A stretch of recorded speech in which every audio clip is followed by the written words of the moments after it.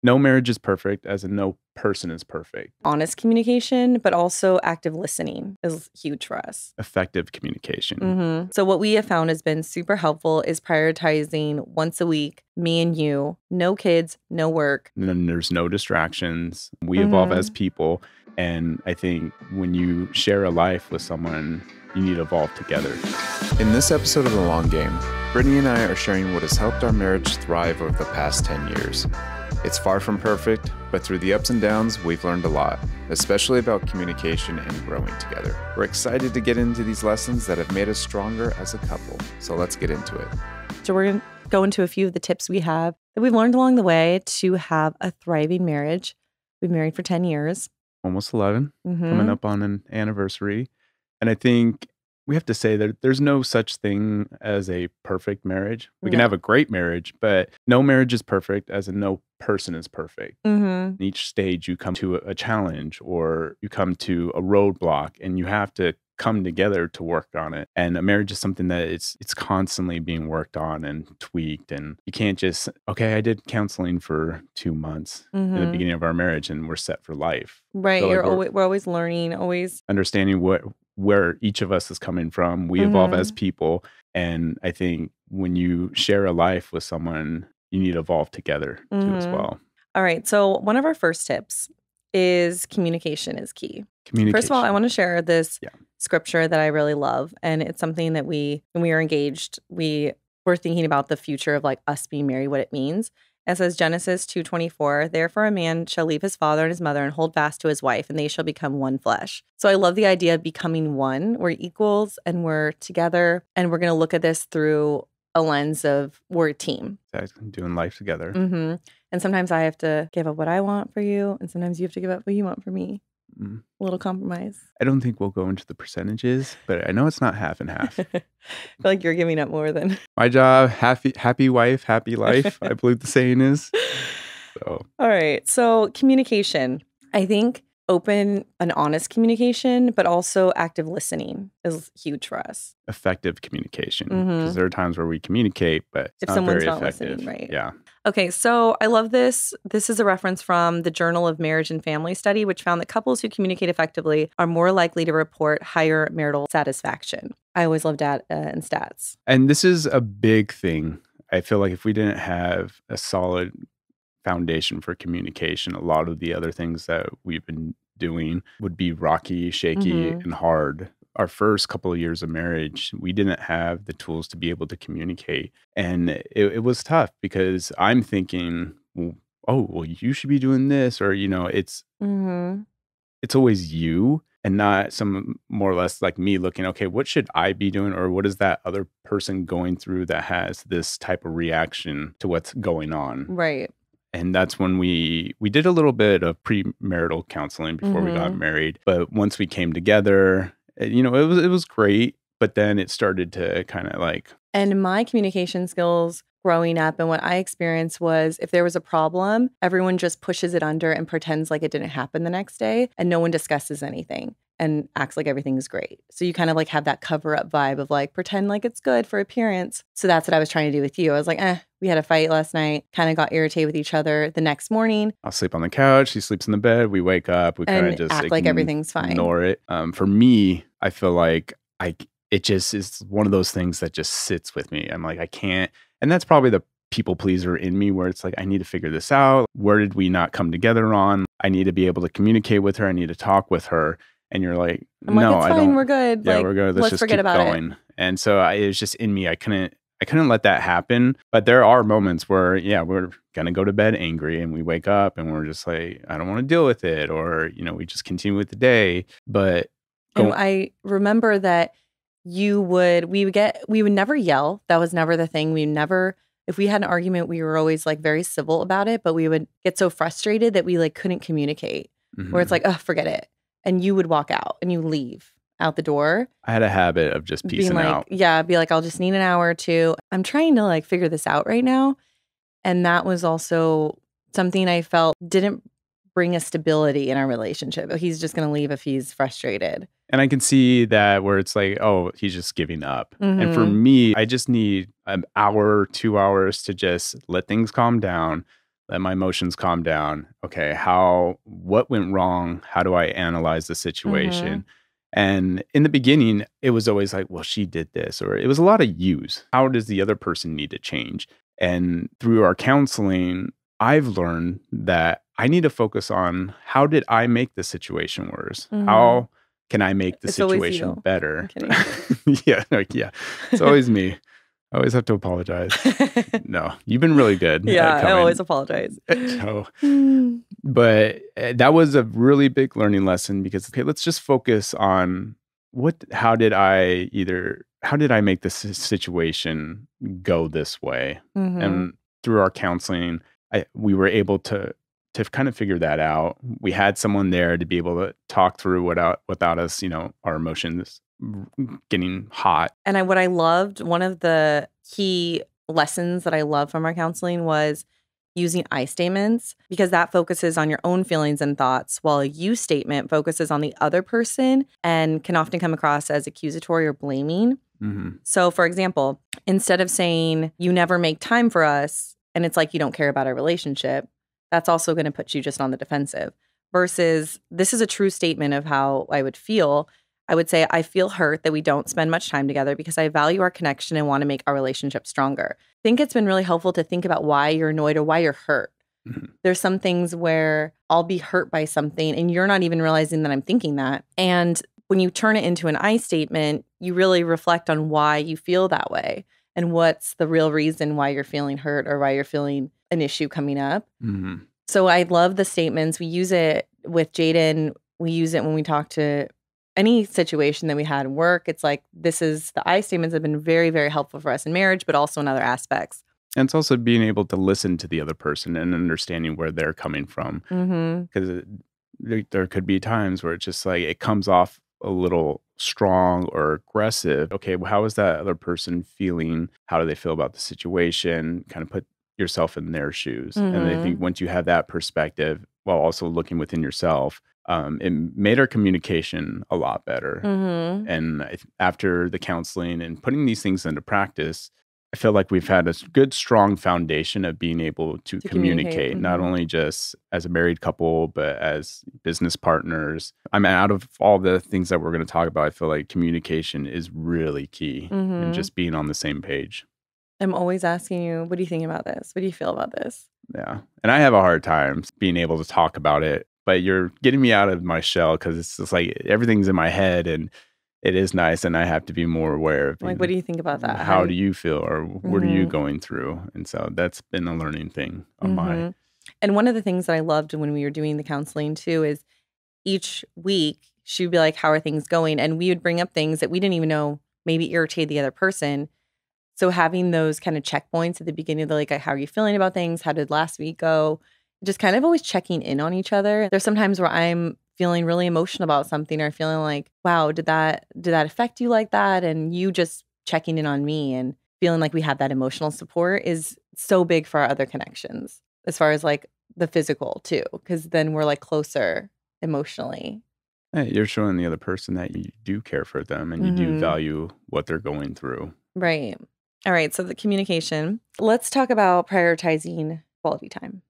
And working together, having a family with kids, sometimes we could easily think that, oh, we're spending time together. We always do family stuff on the weekends. We're going to the park. We're taking walks. We're with the kids. We could think, oh, that's quality time. But realistically, Jaden's asked me something. Poppy's doing something. I'm nursing Elliot. We're all over the place. And we're not really connecting on that level of talking about things, our goals, or how do we feel? And even during the work week, we're trying to shoot our campaigns or we're trying to do other things that are working on our business. So even though we're together, it's not quality time. Yeah, we're not having those interconnection. So what we have found has been super helpful is prioritizing once a week, me and you, no kids, no work, talking about our dreams, our feelings. And one of the things we decided, because for a while they were like, oh, our date night, we're watching a movie. We stopped doing that. We thought it's not quality time staring at a screen together and we're not talking about anything. For a while, we did do that. Like, okay, Jaden's down. Let's watch a Netflix show. And we spend 2 to 3 hours binging on a show.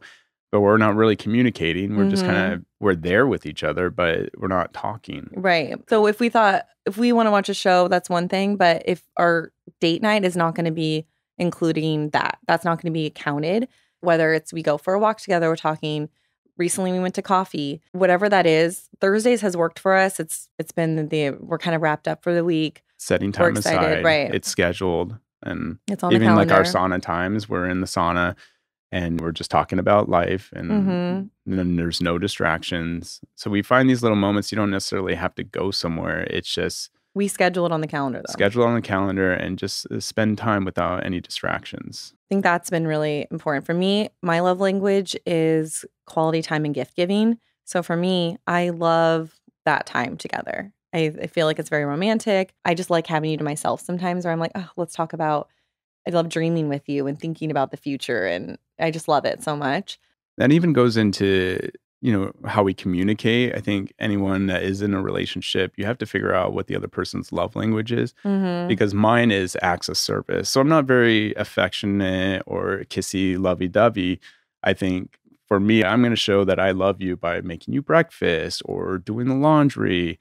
And that was kind of that was a thing in the beginning too. That was a like, thing, yeah. Where it's I want you to hold my hand, or I want you to like randomly kiss me, and I'm cleaning the house or doing some random act. And I think being on the same page is like, oh, he is showing he loves me. But I also have to make the effort to be able to hold your hand and to kind of break out of my shell and be affectionate. And but it's not your natural personality to be like, oh, let me give you a hug, or it's just like, I'm there for you, whatever you need, I'll get it done, and you can always depend on me. So right.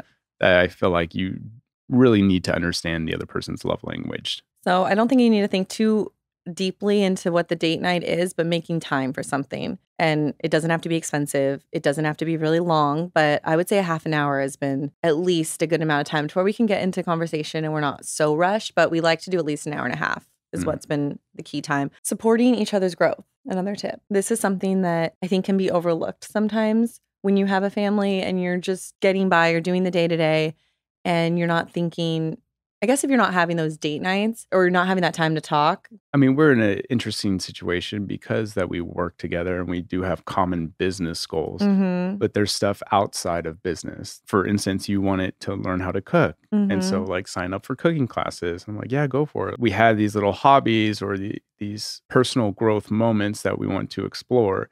And to have your significant other being able to be like, yeah, no, go for it. Or, I love that you're learning this. I love that you're trying to do self-improvement. And also with you, we got the pre-diabetes thing. You thought, I need to get in shape. I want to take control of my health. You're like, I need time in the morning to go to the gym. Like, I want to do this. And so we figured it out. We're like, hey, I'll be with the kids, or we'll have that schedule to where you have time to go. And I want to support you in that too. So I think coming together and saying, this is what we need. This is what we want on the personal side, or I need time to read. Like, I want to do certain things. We need to be able to support each other to where we're feeling like you're not holding me back from something. Exactly. Or you're not paying attention to me, or you're not listening, because these are things that I really want to do. But if I don't feel supported, then I'm going to start feeling some type of resentment. And then that can bring on a flood of issues. Right. I love this study. It's from the Harvard Study of Adult Development, which found that couples who support each other's personal growth tend to have stronger and more fulfilling relationships. But I think that too goes back to that emotional connection. You're feeling that love from a different aspect. Okay, so my practical tip is to encourage your partner's goals and set joint goals as a couple. I love that. Can you give an example of that goal? Our set goal for where we want to be. I think to make this podcast successful, where do we want to be able to support Jaden in her college decisions, financial goals. I think we're really aligned on there. And we want to be healthy to where we can be around with our kids and be mobile and travel when we want. And I want to be able to cook at home and not feel like I have to order food because I don't know what to do with anything in the kitchen. So that's one of my personal goals, is really feeling like very independent when it comes to food and not feeling like I'm the master chef right now. He is a master chef. So I signed up for a cooking class that's 15 hours, but it's broken up into sessions. I'm very excited. But he's been super supportive and he's going to help me out on those days with the kids, and I'm excited. Jaden's doing it with me too. So the next one is maintaining intimacy and connection. And it goes back to understanding the other person's love language. I felt like early in our marriage, I had a issue with intimacy. And it wasn't that I feel like we weren't being intimate because there was just a lot of things going on. You're We were so working, we were tired. doing side hustles, and we weren't setting that time aside for just us. And there would be times just like so exhausted at night. And we And didn't have a baby. I mean, Jaden was 6 or 7. Like, she yeah, was we had so really no independent, excuse. right? Like we had We had more no time time than we thought. management. But that was a big thing that we had worked out through counseling because in your mind, you're seeing that as he doesn't love me. He doesn't want to Mhm. be with me. He doesn't think I'm attractive. And in my mind, I'm just like, I'm so We're just exhausted trying to get through. and I'm just powering through. And it's like, okay, we can get to bed now. And then we're starting the day over again.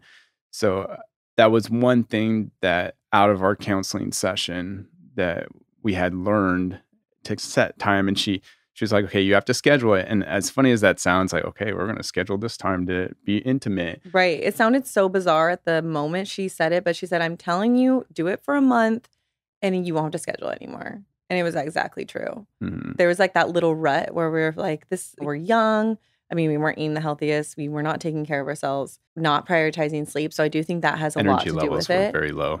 Just trying to hustle so much, no work-life balance at that time. Mhm. And I feel like all that, and also just like, okay, now turn on the switch. Like, Okay, now be intimate. Now be Right. into it. Now, like, okay, it's just, it wasn't there. And when we started scheduling, it's funny how, for me, I think once we were intimate, it was like almost this, like, all the little stresses right. of life kind of just faded. And it was just me and you having that love connection that we Mhm. had. And it just, those feelings were kind of reignited again. And Right. those were, special moments where once we got past the scheduling, we were making time for it. Mhm. And And I think that's such a huge tip for us. And we had told her too, we're like, that worked. Seems so weird, but it was super helpful for us just to get into the, okay, yeah, we're a few years into marriage, we're in the routine, but we also have to prioritize that. It goes back to prioritizing quality time. But now I feel like because we have those date nights, it's like, I'm close to you. We're like, it's natural. The on outside the same forces of the world page, aren't yeah. bugging us. It's just like that one-on-one time. And I feel like that it really has made us connect on a more deeper level, just being Mhm. with each other and remembering this is why Like, we're yeah. we're together. This is why we're married. This is us as one. Mm-hmm. Oh, also, we do make sure that we hold hands in front of Poppy, and we want to make sure that our kids are seeing that affection too from their parents. And I think it's cute because every time we do, Poppy said, "Oh, you guys are holding hands." Like, she notices, Mhm.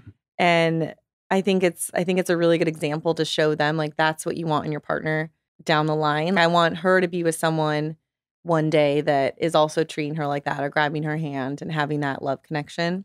Or even with Jaden, now that she's starting to date, I know. that's a whole nother element where what we do, and we might not be aware of it, but how we treat each other, how I treat you, how you treat me, Mhm. is setting her up for, okay, this is what a relationship is supposed to look like.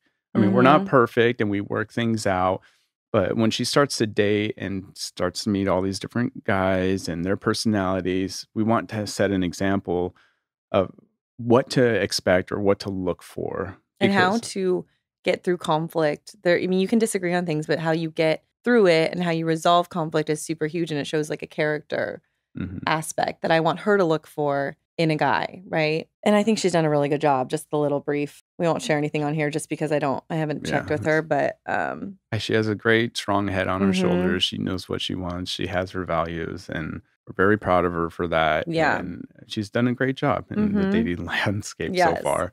So All right. Maintaining finances together. this is a big one because just to even reference the Institute of Family Studies, which found that financial disagreements are the leading predictor of divorce.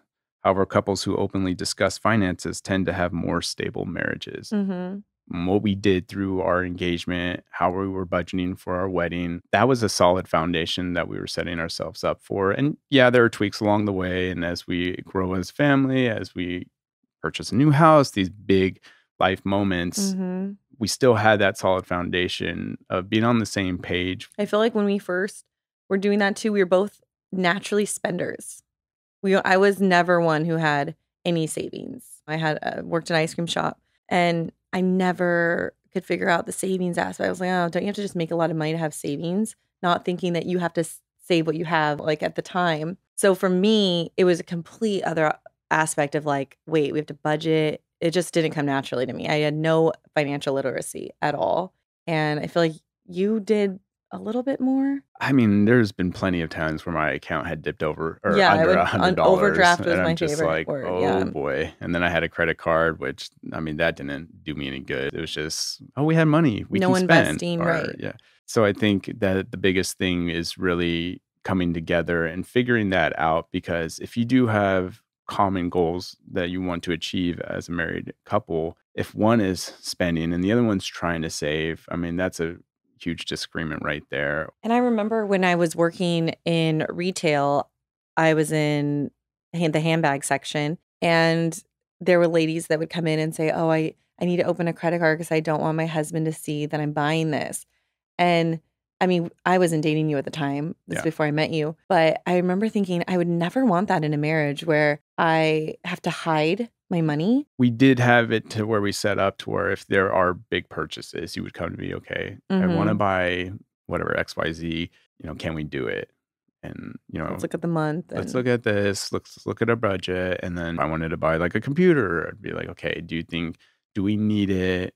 Is it feasible? So we always came together with regards to those bigger spends. And one thing that has been really important for us is tithing 10%. And that's something that we had done even when we were saving for our wedding. Even when I was paycheck to paycheck, that was the one thing that I did very consistently, is like I trusted God with my money. And I thought, if I'm obedient in this, he's going to be able to, I'm not going to stress, right? I'm going to work hard. I'm going to give my 10%. And giving was always a part of my finances, even though I had no idea for savings or anything else. It was like 10% came off first and then I figured out the rest. But me and you together, that's a huge thing, is like, I don't care what's coming up. We're doing the 10% together. We give to our church, and we give to Saving Innocence, an organization I'm really involved with, and then New Breath Ministries. So as different things come up, we'll be able to give too. But I feel like that has been really big, because if one of us wanted to do that and the other one didn't, that would be divisive. We would be fighting about that. Massive rift. I think it's really important, because as our business does show success, we want to be grateful for where we're at. We meet at the top of the month, and I love doing our budget meetings together. We also meet with Jaden once a week on hers. We're working on that with her right now, but I think it's the biggest thing is making sure we're on the same page first, and then that trickles down into our kids. Any other tip in this last 6 months that you've thought has really helped our marriage? I mean, obviously we're learning every day too. I think being on the same page with health, because if that would be really tough if I'm can't eat so many desserts and you're over there in the corner eating some cookies and ice cream. You feel guilty for not eating something, or I think being aligned on health and how we are trying to set ourselves up to where we do live 120 years. And it's been a fun thing to kind of come together, be like, oh, I learned this, or this light does this, or this supplement does this. And it's like a whole nother world that we're opened up to, that we've been doing for the last, almost a year since we did the results. Blood tests. And I feel like even our monthly budget meetings are us taking a walk and talking about it. Like, we're less sitting, we're doing little things where it's, okay, let's do this, but also let's do a walk, so we can finding ways to get outside in the sun, finding ways to get just a little bit of cardio in. I feel like that's strengthened us together, because just being on the same page and seeing the results too. And it affects what we do on the weekends with the kids. We're, instead of watching a movie with them, we're outside going to the park, or we're going on a hike. We're trying to get them to what we're doing too. So I think that having that conversation, those conversations we had during date nights too, we want to show our kids more of an active lifestyle. It's been fun to kind of come together on that and learn together and experience, and we see the results. And I think that is also just being on the same page with how we want to raise our kids, because that would be a huge issue if one of us was one way and the other one is like, I don't want to do that. We'd be fighting about what we'd feed them, right? It would be completely different. I think that has been really helpful this last year, because this is the last year that we've really made so many changes. Just the mentality is different. But again, that's something that has been fun to do together and kind of go through it together. Mm-hmm.